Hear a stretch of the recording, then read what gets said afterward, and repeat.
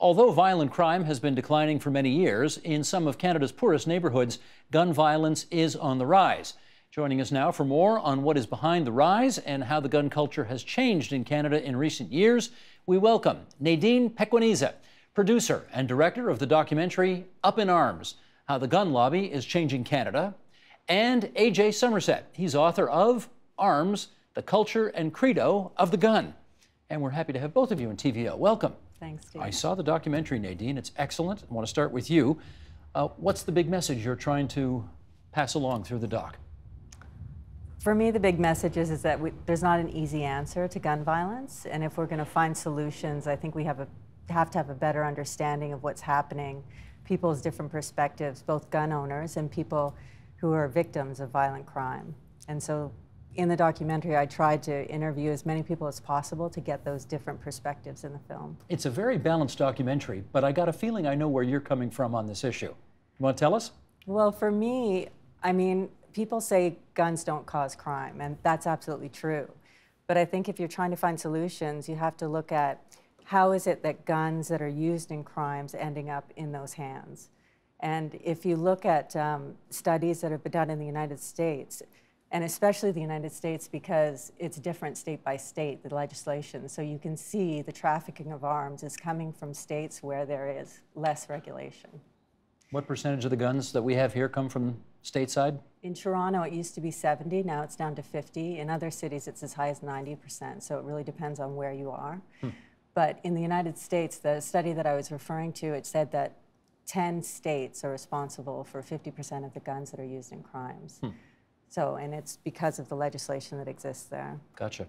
AJ, you saw the flick? Yes, I did. What'd you think of it? I thought it was very good. I thought it was quite balanced, sort of presents both sides and allows them to speak for themselves. I think sometimes more than they should have spoken.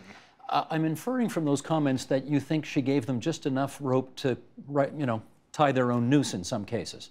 Yes, I would say so. On which side of the debate?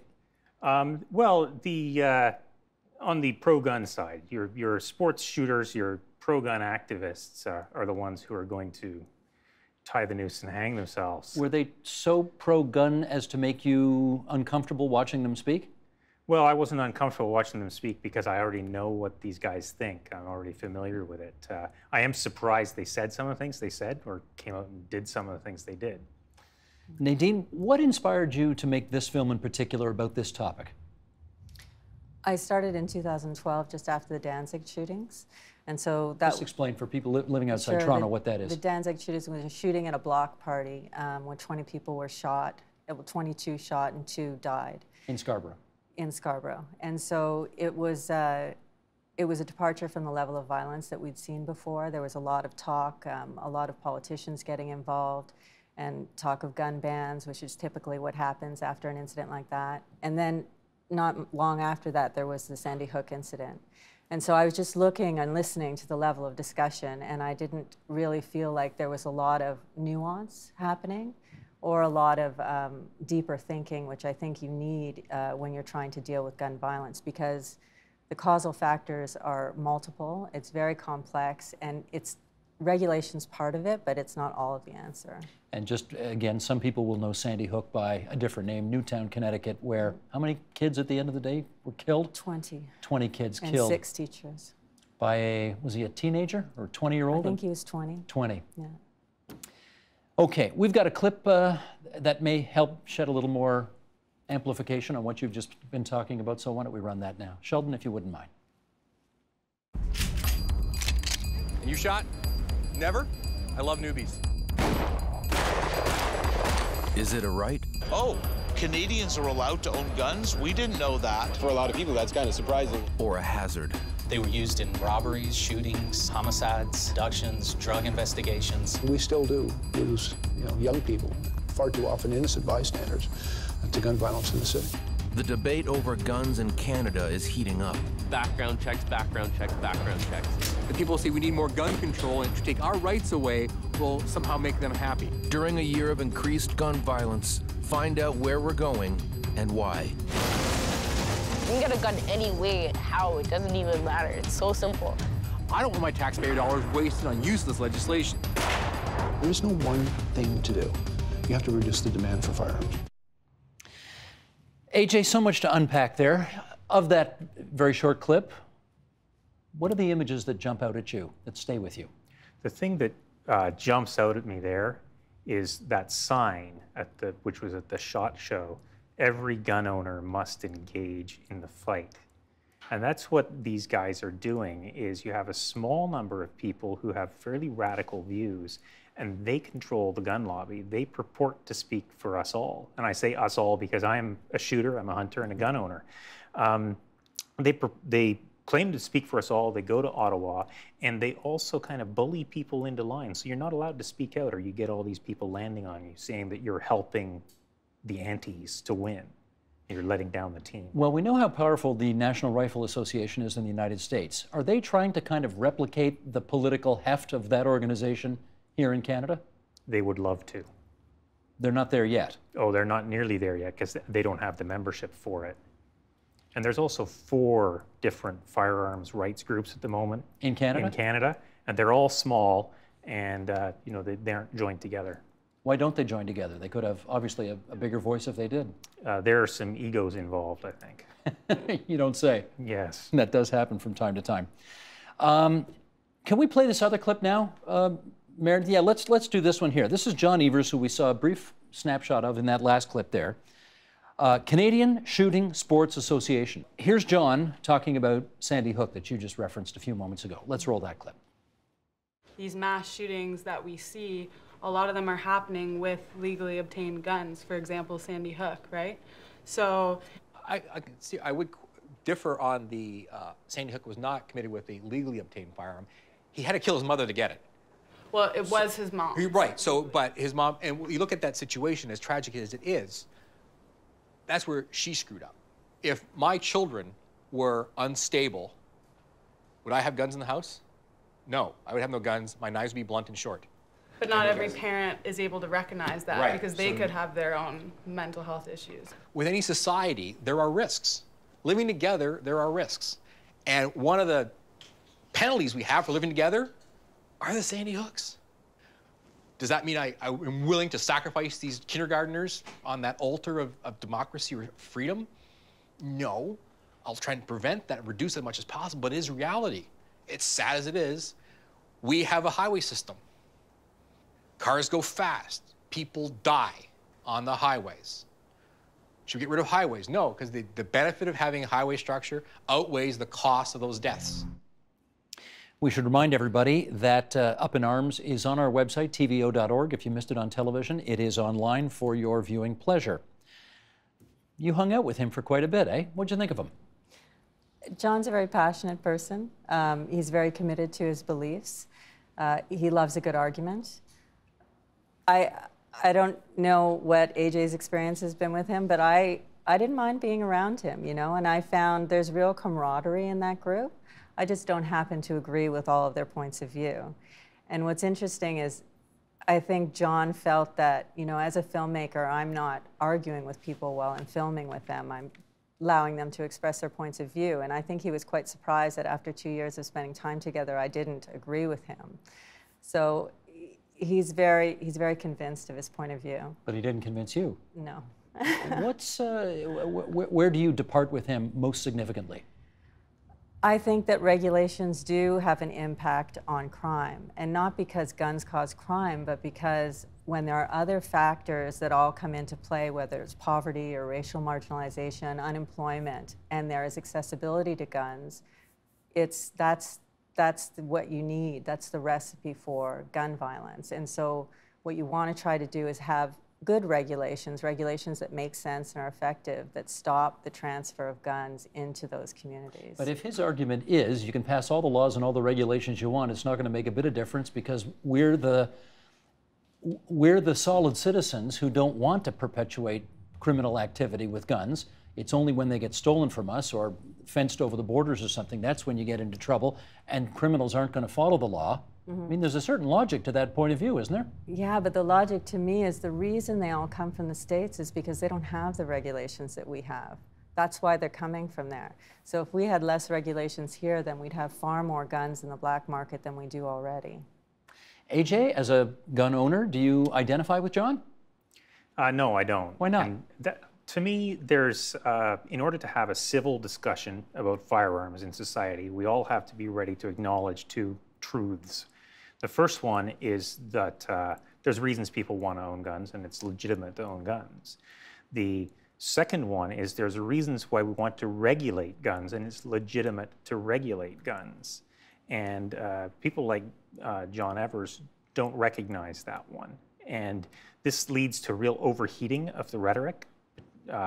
You have some people saying, oh, there should be no guns, and then other people saying, oh, you're all trying to take away our rights. And he referred to rights in that clip. And it's not a right in Canada, it's a privilege. We have to sort of get together, lose the overheated rhetoric, and try as sort of people of goodwill to make compromises. Are most of the pro-gun people people who live in rural Canada? Most of the anti-gun people live in urban Canada, and therefore, because 80% of Canada is urbanized, it's impossible for the 20 to convince the 80? I don't think so. I mean, I think there's a lot. I met people who live in Toronto who own 150 guns.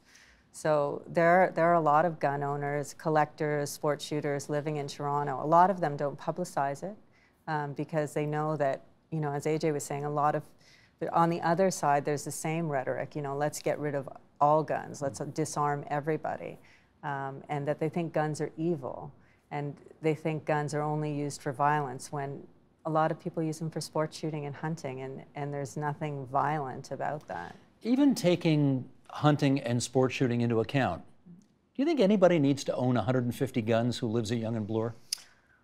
I personally am a little uncomfortable thinking that my neighbor might have 150 guns in their home. They're collectors, you know, they own historical pieces. So, look, that's why we need background checks, and that's why we need regulations. If we're going to allow someone to have that kind of arsenal in their home, I definitely want regulations in place. How many guns do you own? Only 3. And what kind are they? Just a couple of shotguns and a rifle. Do you have an AK-47 or anything that repeats or that kind of thing? No, I do have an SKS, which is that's the rifle that came before the AK-47. So is that a... It's a semi-automatic, semi-automatic service rifle. And where do you live? In London, Ontario. London, Ontario? Yeah. Fairly, I mean, in the city. In Not the in city. the center of the city, but in the city, In the yes. city, okay. Why do you like to have the guns? Well, I mean, the main reason I have guns now is for hunting. You don't hunt in London, I assume? No, I don't hunt in London, as people get a little excited about that. So the rifle I own purely for target shooting. It's just a fun gun to go and put holes in paper with. What is it about the actual pulling of that trigger, seeing the bullet fly out of the gun and hit a piece of paper, that you find interesting? Well, as far as target shooting goes, I think a lot of people would be surprised by this, but I think of it as a very zen activity. It's all about concentration, it's all about self-control and so on. So it's not a sort of big, violent, you know, yeah, blow things up kind of thing. But there's a lot of that in the documentary. These weekend warrior guys who got 3 or 4, what's that thing called? The three-gun shooting match. 3-gun shooting match? Yeah. Where they look like they're FBI guys running and hitting targets and doing somersaults and all of this kind of stuff. I don't think no one was somersaults. Maybe not somersaults, but it looked pretty G.I. Joe action-packed. Yeah. What'd you think of that? Well, I mean, I used to have friends who did that. Not 3-gun, they were IPSC shooters, which is a similar thing. It's a pistol thing. When I was in the military, and when I was in the military, you know, I liked that kind of thing too. It's kind of out of my system now. I don't have the urge to go and do it. But I understand why people want to do it, because it's fun. I mean, they're having fun. And there's a lot of sort of social disapproval or moral disapproval of the idea that you can have fun with guns, but you can have fun with guns. Do you think some of that social disapproval comes because, you know, unlike car geeks who go to a car show and go ooh and ah over new cars, or consumer electronic geeks who go and see the newest BlackBerry, the newest iPhone, and they go ooh and ah, guns are different. That's what a lot of people think. Guns are different.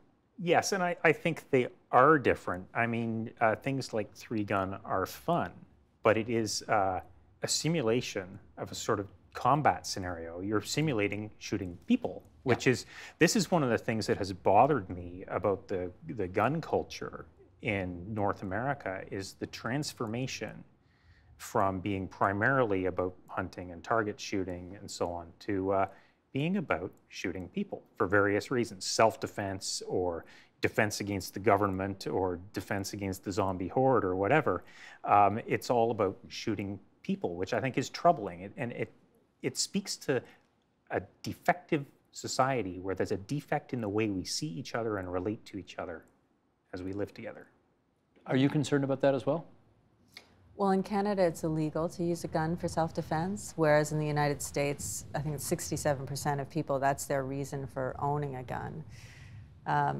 Even though it's illegal in Canada, there's a number of people who do have restricted gun licenses and do not belong to gun clubs, which means that they can't take their guns anywhere to shoot. They're only in their home. So that would suggest that some people do have them for self-defense. And I did hear people speak of that, and you know, Paulette speaks of that in the documentary. So Paulette is the woman who owns the gun shop in Hamilton. Yeah, yeah. You know one thing I didn't see in this documentary? I didn't see you firing a firearm. Have you done it? I have, yeah, I have. It's not in the doc. No, it's not. I have a friend, I had shot before I started this documentary, so I have a friend who is a shooter, and we went target shooting. And I understand what AJ's talking about. Did you like it? Yeah, I did. Yeah, I did. There's, you know, there's a breathing that has to go with it. You have to be calm and very focused, as he's saying, and concentrated, and it is relaxing in a way. I know it's, people talk about the power. Certainly when these guys are running around in the woods, you don't think of anything relaxing, but I wasn't running. I was just standing and pointing at a target. But did you feel powerful with this thing in your hand? No, I didn't. I mean, I know a lot of people report that. I guess it depends on what you're thinking about. I was just focusing on the target and trying to hit it, so. AJ, you've written about the history of the gun lobby in Canada and the United States, and I wonder why you think gun culture has evolved the way it has in North America. Well, I think that the really critical change comes in the 1960s. When I talk about there being a defect in the way we relate to each other and see each other, this starts to arise in the 1960s. And I suppose it's present beforehand. You know, racism and so on has always been a problem. But what happens in the 1960s is people start to see their relationship with the state change. So everybody is now concerned about the government and sees the government as the enemy. So you don't want to... You're complaining about the man, you know, the police are no longer on your side, even if you live in the suburbs, as I do, you know, you no longer see the police as your allies. That's a very American view. You think we have that same view in Canada now as well? Well, yeah, definitely I do. I mean, the Toronto Star has been running a series on this week on the police sort of misbehavior in Ontario. For sure. Huh. Let's finish up on this. What did I not see in the documentary that you shot? What ended up on the cutting room floor? There was a scene where we shot Tony, because Tony also, Tony Bernardo of the CSSA, the Canadian Sports Shootings Association, he represents not only gun owners but also gun manufacturers. So we shot a scene with him for Stoker Canada, who is the distributor of Beretta guns here in Canada. And there's another piece of legislation that they've been fighting against, which is a marking system that the UN wants to put in place that has to deal with trying to track guns as they're imported and exported from different countries. We clearly saw in the documentary a lot of happiness expressed by Tony at the fact that the Conservative government passed the firearms legislation that he wanted to see through. He pretty much wrote the bill himself, didn't he? I mean, pretty close to it. By the looks of things. It seemed that way. I mean, and he said as much, really. Yeah. If one of the other two parties were to win this election, can you see any changes in that legislation or anything else for that matter going forward? There would have been changes. I mean, both the Liberals and the NDP were asking for changes in the bill, but they also liked certain parts of the bill. So they liked the fact that they made safety training mandatory. They liked the fact that they amalgamated, like they had two different kinds of licenses, which was possession only and now possession and acquisition license. It's all one now. So trying to get rid of a lot of the duplication, the red tape that gun owners complain about. And I think those are the things that we should be trying to do to win more favor and compromise between the two groups in order that we can have regulations that actually do something. AJ, what would you like to have seen in the documentary that was not there? Oh, Not very much, really, but there's one thing that we tend to ignore in Canada, and that's that our actually most at-risk communities for gun violence are in the far north, the inaccessible north, where everybody has guns because it's cheaper to fly in a box of ammunition than it is to fly in 1,000 pounds of meat. So, and there are high levels of suicide, and there are high levels of shootings for various reasons. The highest murder rate in the country, although StatsCan likes to separate this because the small population distorts the numbers, but the highest murder rate in the country is in Nunavut. And this is something that Canada really needs to address. I want to thank both of you for coming in. We remind everybody, if you missed the documentary on TV, it's on our website, tvo.org. It's called Up in Arms. The filmmaker, Nadine Pequeneza, has been here, along with A.J. Somerset, the author of The Culture and the Credo of the Gun. My thanks to you both. Thank you. Help TVO create a better world through the power of learning. Visit supporttvo.org and make a tax-deductible donation today.